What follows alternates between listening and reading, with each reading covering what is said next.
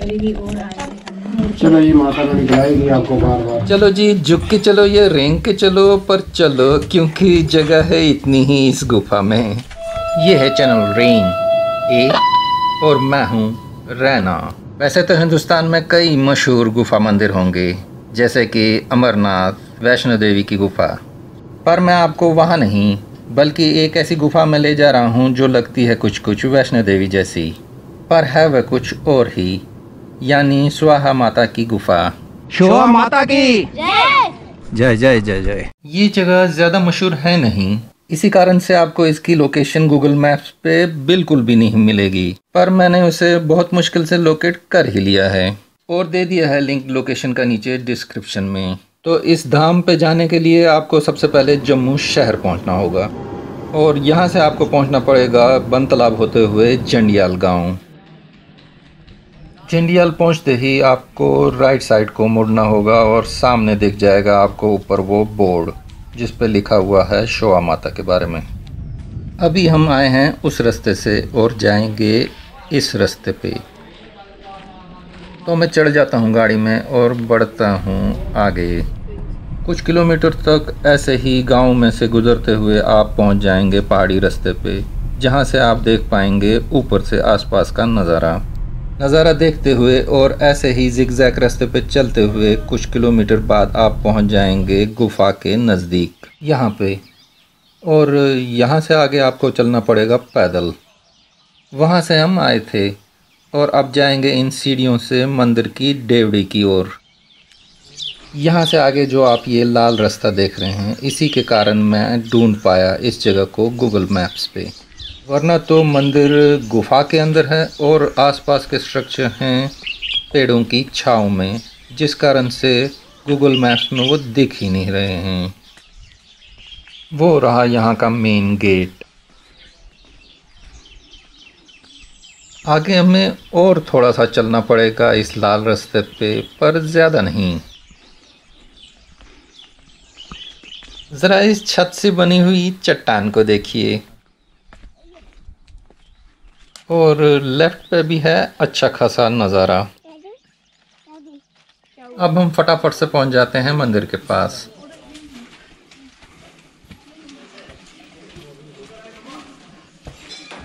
ये लो जी, पहुंच गए। अब जाना है सीढ़ियों से ऊपर गुफा तक।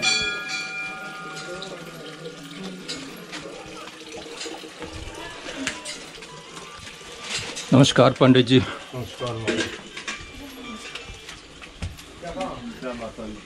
जय माता दी। ये रहा गुफा का दरवाज़ा। चलिए जी, अब गुफा के अंदर चलते हैं। पर यहाँ तो पंडित जी भोग लगा रहे हैं उस सब खाने का जो बनाया गया है आज भंडारे की तौर पे श्रद्धालुओं को खिलाने के लिए। तो जब तक वो अंदर जाते हैं तब तक आप वीडियो लाइक करें, शेयर करें, चैनल सब्सक्राइब करें और बेल बटन भी दबाएं लेटेस्ट वीडियोस की नोटिफिकेशन के लिए। और इंस्टाग्राम पे मुझे फॉलो कीजिए इस एड्रेस, यानी YouTuber_rain_a पे, इस चैनल के बारे में बाकी इन्फॉर्मेशन पाने के लिए। गुफा संकरी होने के कारण मुझे अंदर घुसने में परेशानी तो हो रही है, क्योंकि मेरे एक हाथ में है कैमरा और दूसरे हाथ में मैंने पकड़ रखा है मोबाइल फ्लैश ऑन किए हुए एक्स्ट्रा लाइट के लिए। पर ये उतने भी संकरी नहीं कि आपको अंदर जाने में कुछ ज़्यादा परेशानी हो।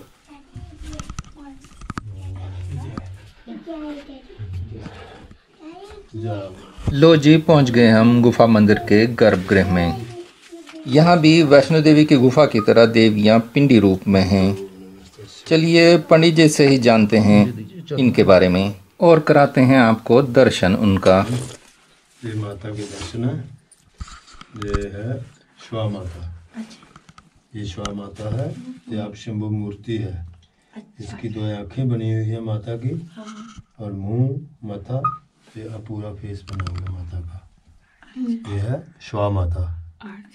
आगे वैष्णो माता है, आगे महाकाली है, और ये महालक्ष्मी, महासरस्वती। ये 5 पिंडियां हैं माता की। वैष्णो देवी में है माता 3 ही पिंडियों के रूप में, पर यहाँ पे है 5। वो हैं शोहा माता, वैष्णो माता, महाकाली, महालक्ष्मी और माँ सरस्वती। बाकी सब के बारे में तो आपने सुना होगा, पर शायद शोवा माता के बारे में आपने सुना ना हो। आप इसे कंफ्यूज न करिएगा स्वाहा देवी के साथ, जो हैं अग्नि देवता की पत्नी और जिनका नाम हम बार बार लेते हैं यज्ञ में आहुति देते हुए। पर इनके बारे में कुछ का कहना है कि ये हैं ब्रह्मा जी की दूसरी पत्नी। वैसे ब्रह्मा जी की दूसरी पत्नी का नाम है गायत्री, वही गायत्री जिनका मंत्र हर हिंदू जानता ही है।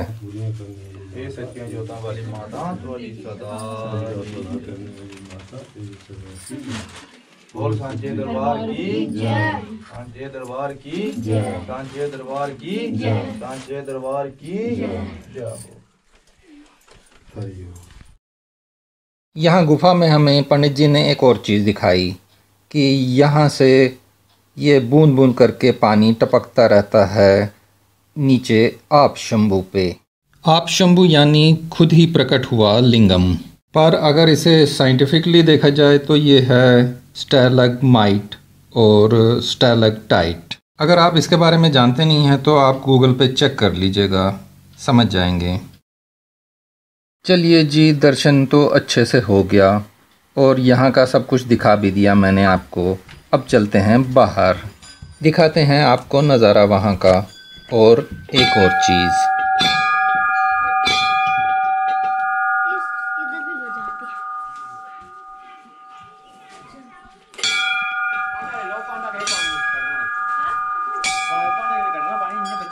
ये पहुँच गए हम नीचे और आप देखिए अब नज़ारा आसपास का यहाँ से।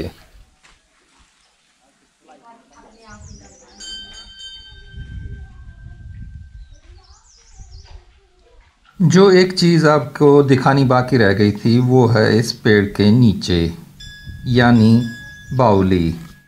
पुराने ज़माने में मंदिरों के पास तो पानी का इंतज़ाम रहता ही था, चाहे वो किसी नदी के रूप में हो, झरना हो, कुआं हो या इस तरह से कोई बावली हो। आजकल तो नल के लगे होते हैं। तो ये था मेरा आज का वीडियो यहाँ से। मैं निकल चलता हूँ यहाँ से और जाता हूँ किसी और डेस्टिनेशन पे एक नया वीडियो आपके लिए बनाने के लिए। पर आप बने रह सकते हैं मेरे साथ इन थंबनेल्स के ज़रिए मेरा कोई और वीडियो देख के। तो अगले वीडियो तक जुले। नमस्कार, सत श्री अकाल। शोवा माता की जय।